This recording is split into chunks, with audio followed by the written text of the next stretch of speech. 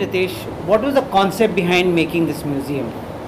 Well, the concept really was, is a brainchild of my uncle, the vice chairman, and it was his vision that he really wanted to create this museum just to leave behind or establish what the legacy has been created over the past 85 years, and for the future generations to learn, for the organization to learn further, and as a history case for everybody to learn from of the strengths which the forefathers have created over the past 85 years. So basically it is a depiction of what the journey has been and what we stand for today and how we foresee the future. So should we take a little walk around the museum? Sure, please.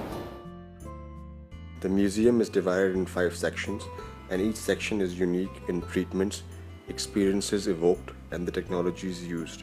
In 1929 we started.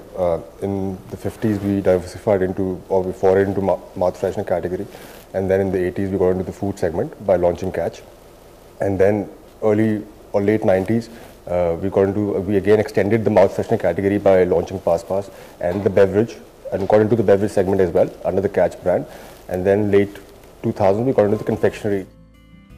Zone 1 captures the inspiring story from where we started back in 1929, from a small shop in Chandni Chowk.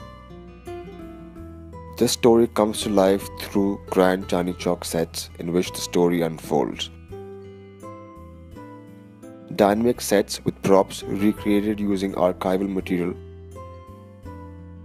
life-size realistic cutouts, highly realistic mannequins, VFX, films and holographic projections.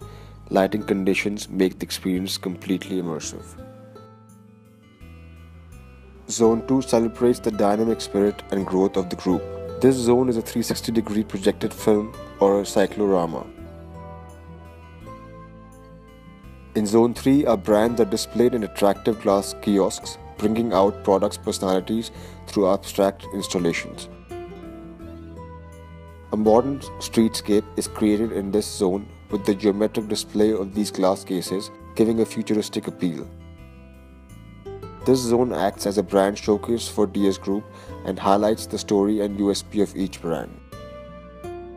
Like I said, we're looking at expanding in the FMCG as a core category, and that is where the focus is now. In the FMCG, we're looking at food, we're looking at beverages, we're looking at personal care, we're looking at confectionery. So variety of categories where we're looking at. Hospitality is another area where we're looking to expand. We already have 3 hotels which are already operational. 2 will be operational in the next 2 years. So what category are they? They're all 5-star categories. So one is in the Manamahari, Nainital. Then the other one is in Guwahati, which just recently got opened. The third one is in Jim Corbett, which is an extension of, which is more of a resort format. Then we're doing one in Jaipur. Then we're doing one in Calcutta. So these are the 5 which are on the cards right now. Then we got forwarded into dairy about 2 years back. So dairy is something where we are committed as well. We really want to establish a brand, and that's how we launched Sheet, which is the brand for dairy. Confectionery is another area where we look to focus and where we really wish to expand there and put all our energies there to create confectionery brands, as it is a growing market in India. So what are you going to aim for in confectionery? Well, basically right now we have 2 categories, let's say 3 categories in confectionery. We have the soft gel candies, we have the hard boiled candies, we are into chewing gums, and then mouth fresheners is also a part of the confectionery category where we have a product called Pass Pass. Right. So the idea is now to expand these brands into various other forms of confectionery possible. So what about a range of home care products? No, not really home care, but yes, we forward into personal care. And personal care is again an area where we wish to expand. So we have more identified categories from the perspective of what we have interest in and what can get synergized with our structure of business, and those are the categories where we would like to get into in the future as well and focus on. The soul of the group is flavors and fragrances, which are the core of the products produced by us. The experience of the forest is enhanced by blissful fragrances as per the essence through motion-triggered smell machines and ethereal music blended in the ambience.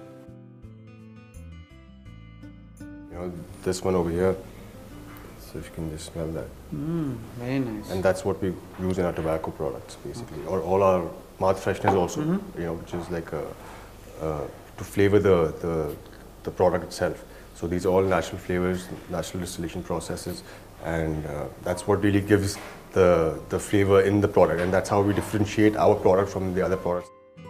The next area is a recreation of Satyapalji's lab and office using actual objects from their original settings. The furniture, the AC, to the many tiny bottles of essence, the tools, etc. all belonged to him. With the assembling of all the objects matching the woodwork, flooring and ceiling, the visitors are taken back in time and space to his actual lab.